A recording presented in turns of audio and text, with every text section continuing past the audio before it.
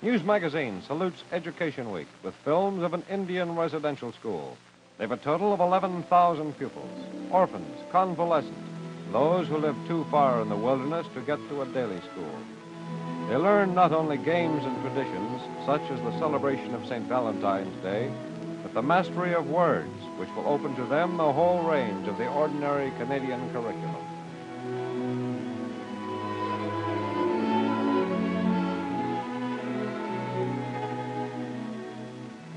They come to school in September, go home for holidays in June. Instead of the isolation and neglect of the past, a free and equal chance with children in urban centers.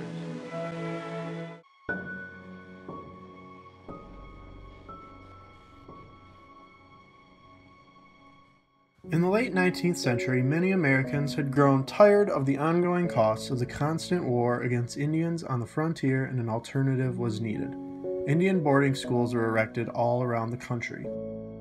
In 1893, an 8-classroom building opened with the purpose of educating Native American children. Enrollment soared soon after, and more buildings were needed, eventually totaling 11. Boys and girls dormitories, a hospital, woodworking and blacksmith shop, industrial training building, dining hall, clubhouse for employees, gymnasium, and farm buildings.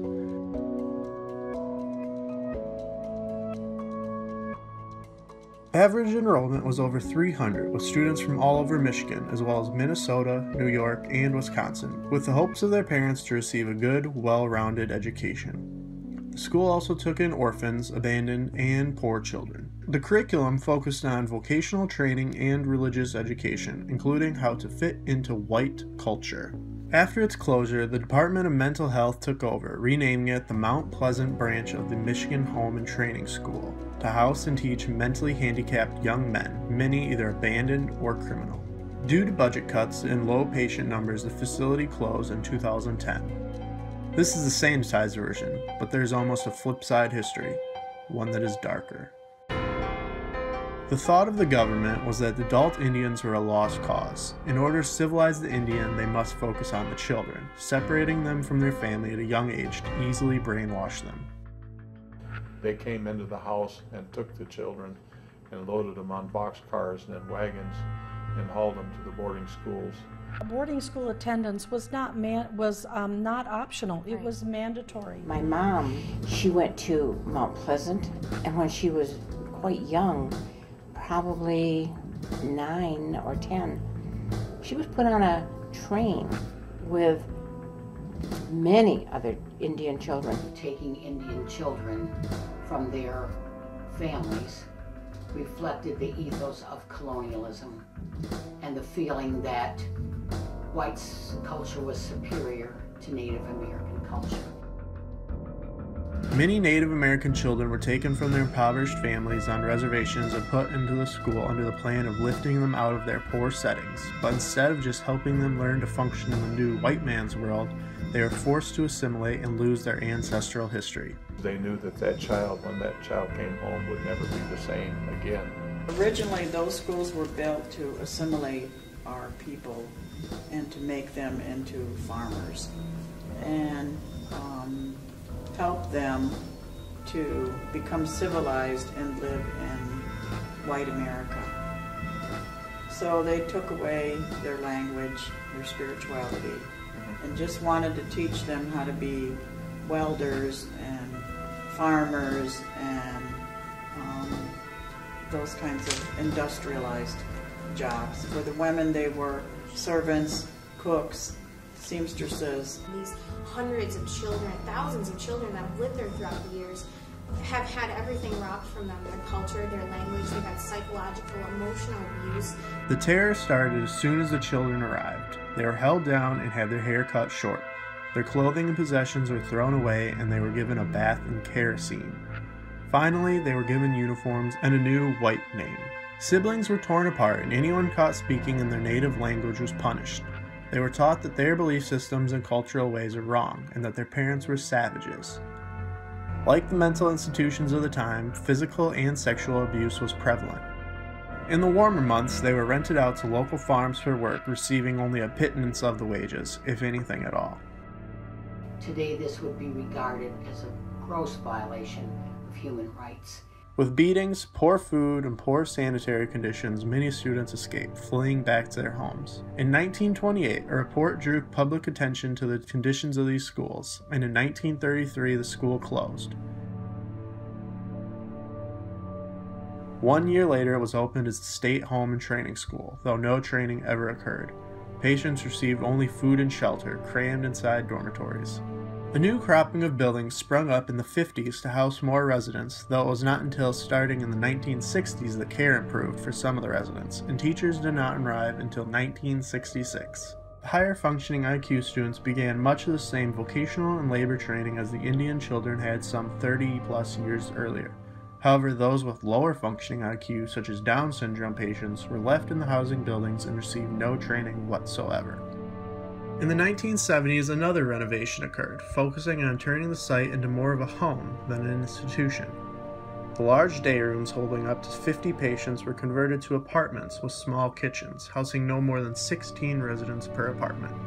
A new law required schooling for all mentally handicapped, and it was renamed again to the Mount Pleasant Regional Center for Developmental Disabilities. The following years saw the decline of institutions and asylums, and with low admission levels and budget cuts, the facility shut its doors for good in 2010.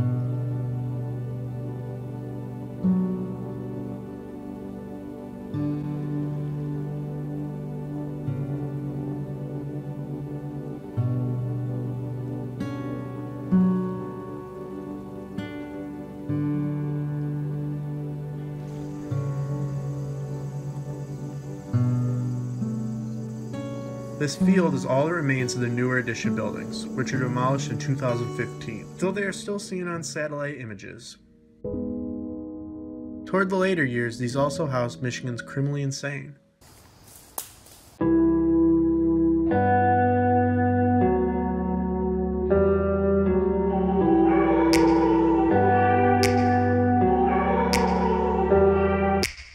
Take me back to a place where I felt at home. Take me back to a day when we weren't alone. Take me back to an age when the world felt small, way back before we blew it all. Take me back to a place where I felt at home. Take me back to a day when we weren't alone. Take me back to an age when the world felt small, way back before we blew it all. Too many things going on, I can't keep track of them all. From people dropping. The body was one of the roughly 200 undocumented deaths that occurred at the school.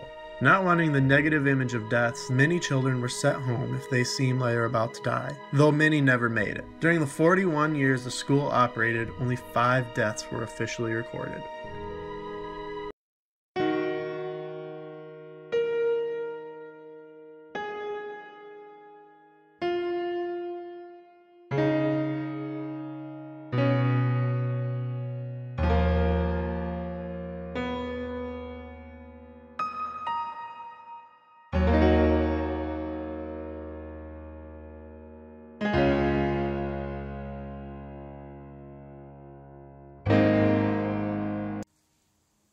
The first building here is the woodworking and carpentry shop. Strangely, it is the most taken care of building that remains here.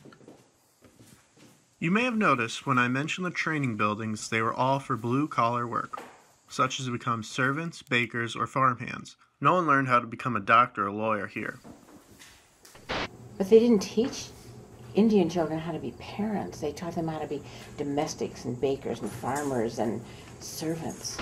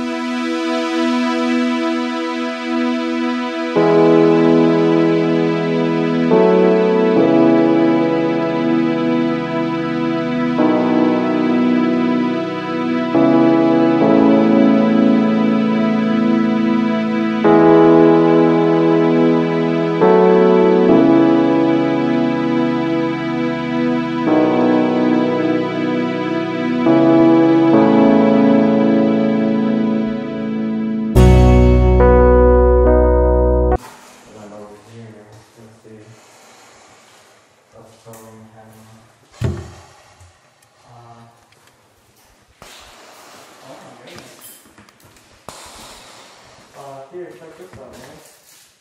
Drug test. Really? Pee test. Making a bunch in this drawer too. Wow.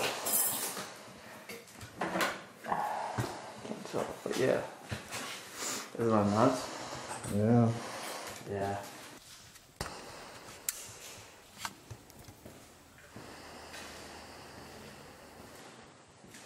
This is all for candy cap accessible. What is this yellow thing? It's like This is that, dude.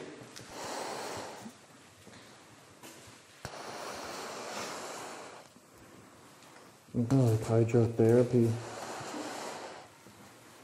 Oh man, I broke this scale. Oh, yeah, a lot of stuff. Everywhere.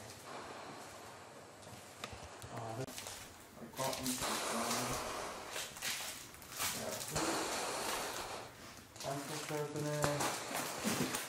All the parachute things and they had everything. Oh, there's little shoes. There's one shoe. And bowling cookies. I don't know if there's skin on them here. For those of you who haven't watched the Idlewild video, that's what I'm referencing. So get to it, please. Jimmy's pitch. Yep. Okay, well, that must have been multiple burgers. I mean, all these sleepers here, Herculoid, Mary Lou Isley. Hey, get this name down. See if we can. 2006.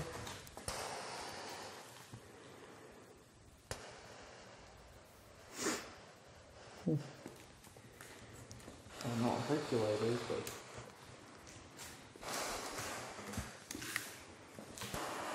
Oh, damn it. It's like an old turkey-time looking can back there.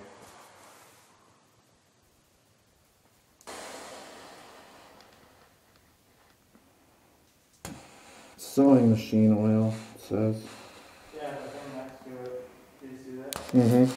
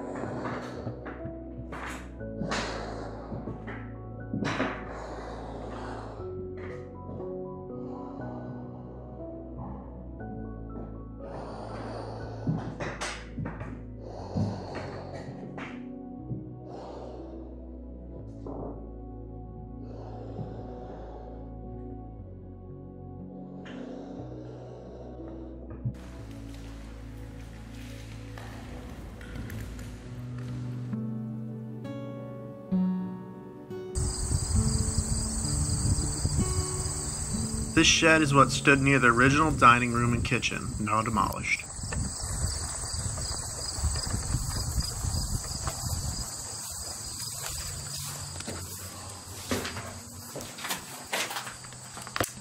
What's down there? It looks like tunnels, maybe.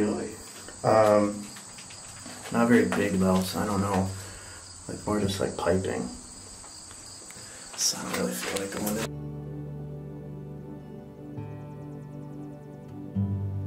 This building, from what is shown on the maps, was a girls' dormitory, though it appears to have been a classroom later on.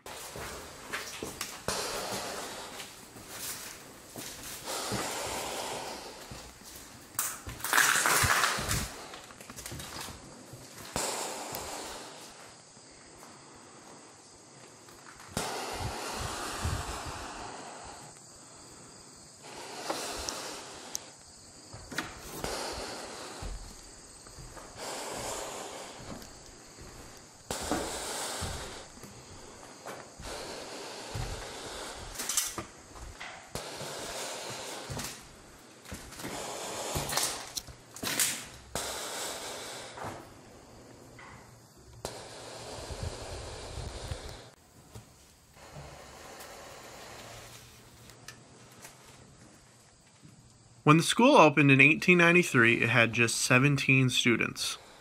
The same year, Central Michigan University opened just 2 miles away.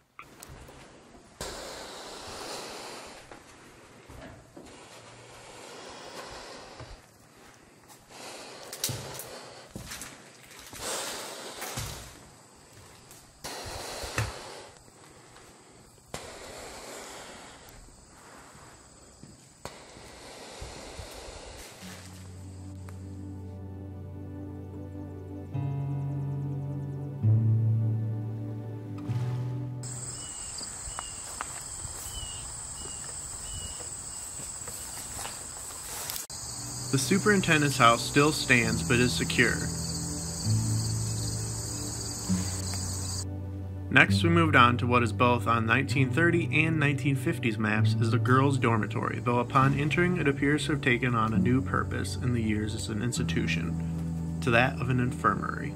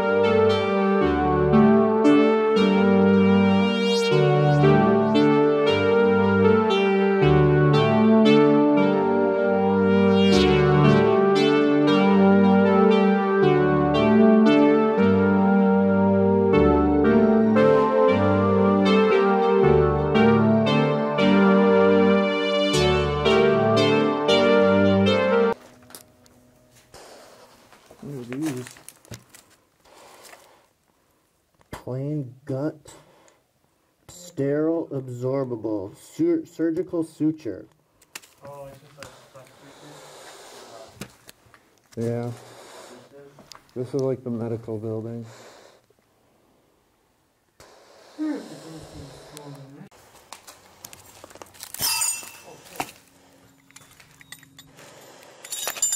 Yeah. So he'll inject you right there.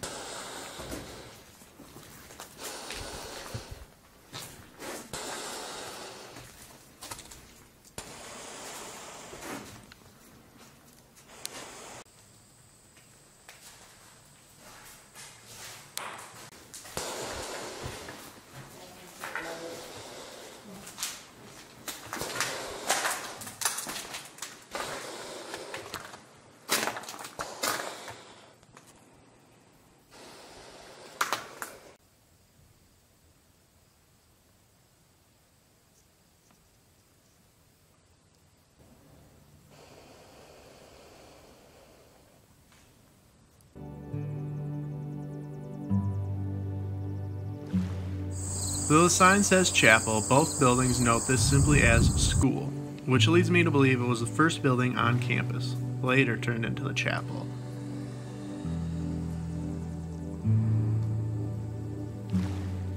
Dead bird feathers.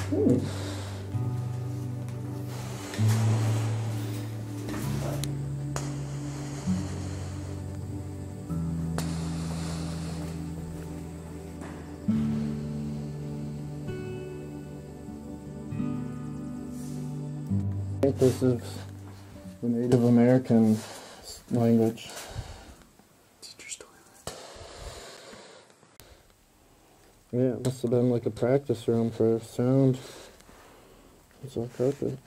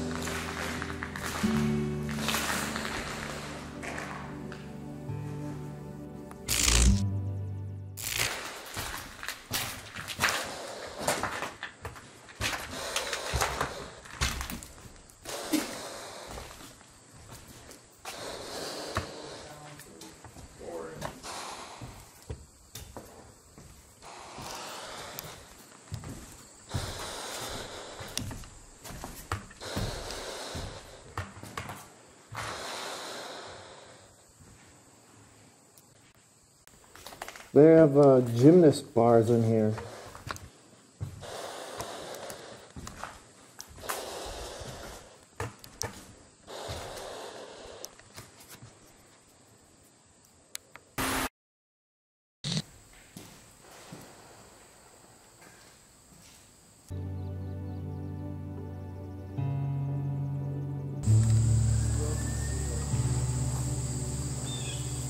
The final building remaining, the boys' dormitory, was sealed as well, though looking through a window it appeared emptied out and not in very good shape. Out in front, the remains of a wigwam, likely built for one of the remembrance ceremonies held almost every year.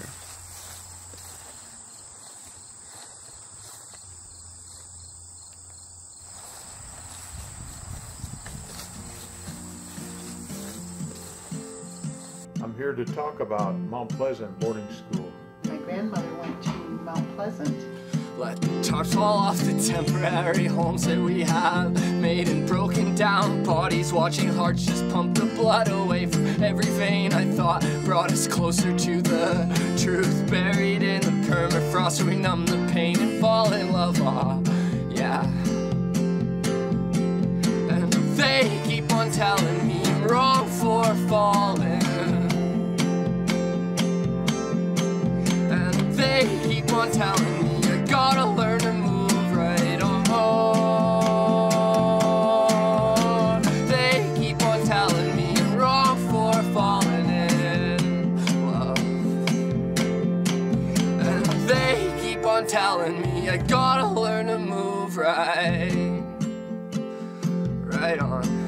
Well, we'll build our bridges skyward, hope to hell the drywall holds. All the drawings of forever seem to miss the studs and fall into nothing but isolating pink and squishy stuff made of tiny bits of shattered glass. Whole broken windows, not enough for